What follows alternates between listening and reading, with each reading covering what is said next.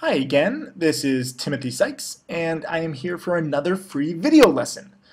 We have more video lessons coming. Stay tuned for the future video lessons. Video lesson number 7 is going to be just amazing. It's going to blow your mind, but we have to build up to it. You need to understand the basics first. This is video lesson number 4. What is technical analysis? As I discussed in the last video, I love buying breakouts and I love looking for breakdowns. These are chart patterns. Technical analysis refers to chart patterns. And when you have these chart patterns in stocks, they often become self-fulfilling prophecies because all the traders know these patterns. We're looking for a set criteria. And if you look at my students who consistently make money day in, day out, week in, week out, it doesn't matter whether you have $1,000 or $500,000, as I discussed. Some of my best students are in college or working full time, and they're still making money on the side, and that's beautiful. But they understand the criteria, and I'll get into the specific criteria in a little bit, but I need you to understand that charts matter. So look at a ton of charts, and there's a lot of free books and cheap books. Go to your local library and do a search for technical analysis. There's tons of books about learning these chart patterns. I like to focus on simple ones. So learn them if you want, but you don't have to study as hard as you might think you do. Why do technicals matter? The answer is because traders care about them. Investors care about these charts. Because if you look at any stock over a year, over 5 years, over 10 years, there are key indicators. And when there's a breakout, when a stock hits a new high that it hasn't been able to cross over, it's like a new threshold, it's often an indicator that the stock is going to keep going. Okay? And because that's an indicator that the stock is going to keep going, traders recognize this. And when traders recognize this, let's say you have 1,000 or 5,000 traders looking for one specific price, and if that price breaks up or down, whether it's a breakout or breakdown, those traders are going to jump on. And that's predictable. So understand these key breakout and breakdown points as I discussed. But what is fundamental analysis? I don't just look at charts. My strategy is very well refined. Remember, I've been teaching for over a decade, so I'm not like some new beginner who's like, oh, I think this works. I've seen exactly what works and what doesn't over the years. And you need to combine fundamental analysis with technical analysis. And fundamental analysis is basically just analyzing how healthy a company is. What are the sales? What's their cash? What's their revenue like? What's their profits like?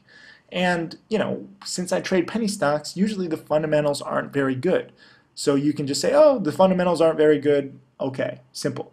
Well, there's specific things that you can look at. So, I'll go into this in a little bit with some examples, but understand that you need to dig into the fundamentals. And there's lots of free websites right on Yahoo Finance. You can look at a balance sheet. And, you don't need to be an accounting major to see when a company has zero cash, guess what? The fundamentals aren't that good. And so why do fundamentals matter? Yes, you have a lot of traders and investors who use momentum and these stocks move up or down based on these traders, but fundamentals matter because you have to know how good the company is. If you're betting against the company for a day or a week or an hour, you should know, is this company fundamentally sound? If this company is making the next, I don't know what a hot toy company is, like, if they're making the next Elmo doll, I remember Elmo was a hot doll a few years ago, you don't want to bet against it because, that product is very good. So you need to examine just how good these products are. And, you don't need to be like a technology guru. Keep it very simple, as you'll see in a little bit. So let's get to some examples. I'm tired of saying, oh, I'll show you some examples in a little bit. Let's get to them. So here is the ticker symbol DROP, drop, a company called Fuse Sciences. And this is, a chart of the past few weeks. And you can see here, I drew a nice blue line in the center. It couldn't break 50 cents, 52 cents to be exact, for quite a few weeks. Each one of these little ticks on the chart represents a day. And it couldn't break it. And then you can see right here, on December 9th, it broke it and went up to 75 cents, and 2 days later is $1.25. So you would have nearly tripled your money in 3 days when it broke out. This is a breakout. And the beautiful thing is that when it came back down, it held 52 cents pretty well.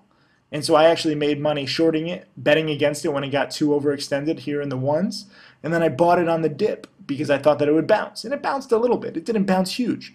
But there's money to be made on both sides. And this company has terrible fundamentals. They have no revenue, very little cash, but they have Tiger Woods endorsing the product.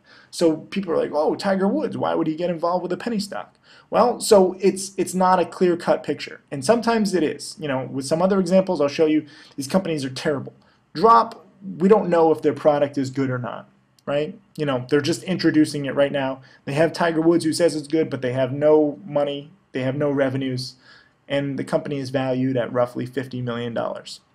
So I use technical analysis. Fundamental analysis didn't work in this case. And sometimes, I'll look at the fundamentals and technicals and I'll decide what do I think actually matters.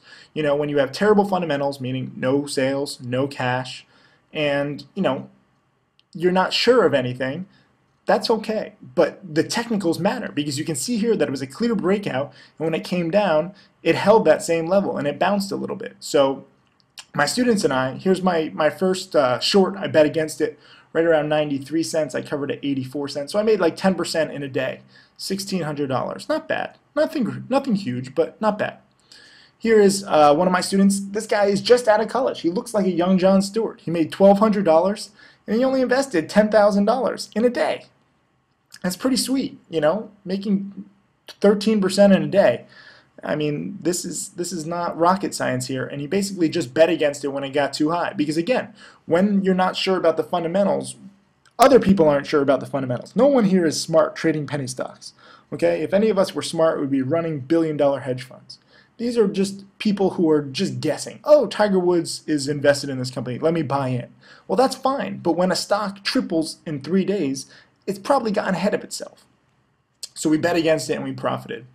But again, with that blue line, because I thought that, okay, since the fundamentals aren't a clear-cut picture, that means that when it drops too quickly, some people are going to say, you know what, this is a good dip buy. Tiger Woods is still promoting this.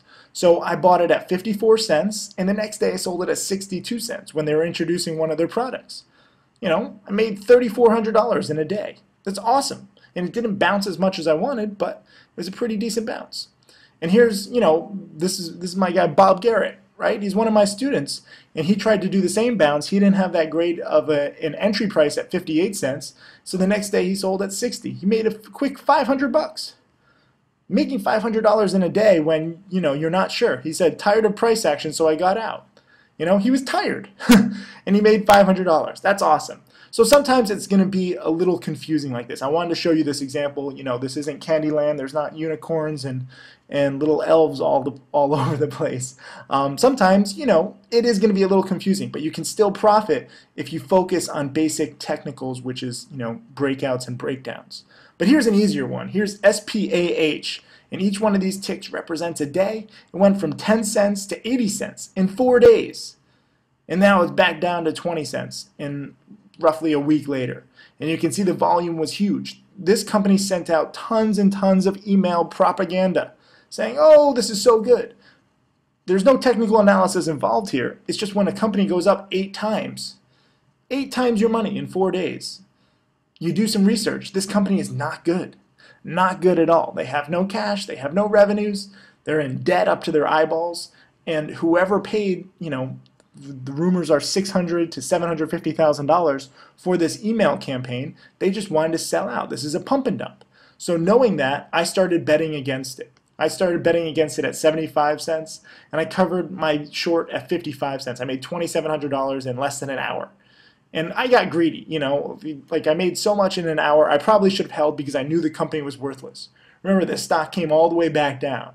So I should have held, but making $2,700 in an hour is pretty great. I also reshorted, so I bet it against it again.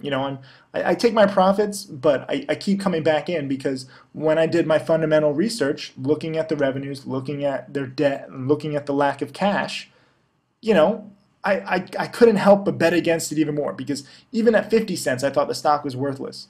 But again, I got weak and I covered at 41 cents. I made $3,800 in a day. I get weak making a few $1,000s. I can't help it. Here's my latest short. I shorted at 44 and covered at 33, and I made another $3,700. So I'm making thousands. I'm making over $10,000 on this.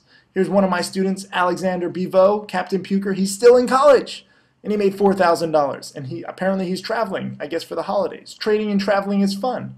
So he's traveling and he made $4,000 in less than a week. Here's another guy. He says Tim Sykes' method rules, even with buy-ins. This was a nice win. And this is one of the risks. When you're shorting, you're actually borrowing from your broker. So you're taking out a loan to short. And, that broker can call in the loan. And, that happens. But in a week, this guy still made $1,000. So he loves it. He's loving life. And here's, young John Stewart again, made $3,700, made 26% in a week.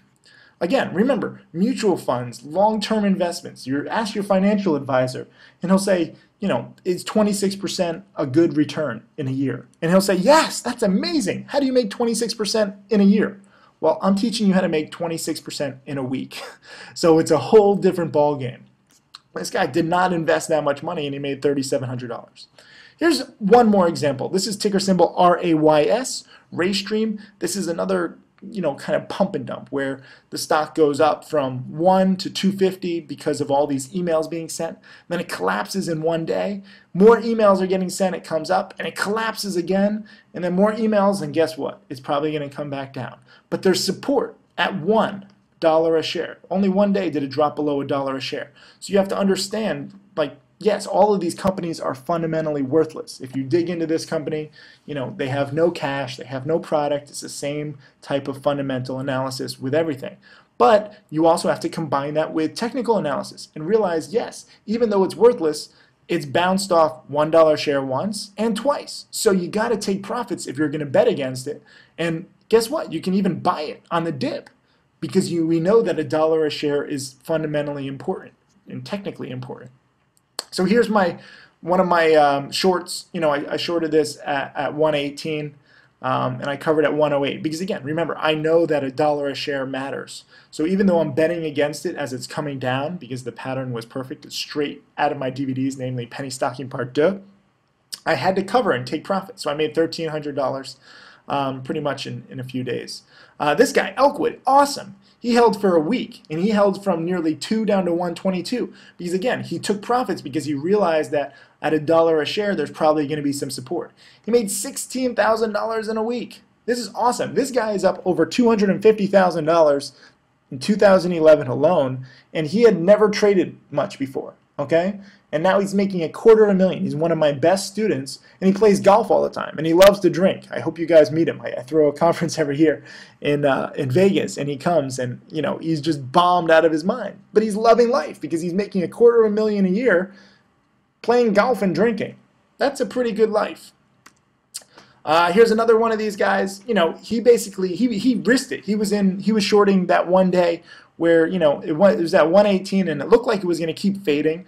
And remember, $1 a share was support, but sometimes it goes a little below. He covered at 94 cents.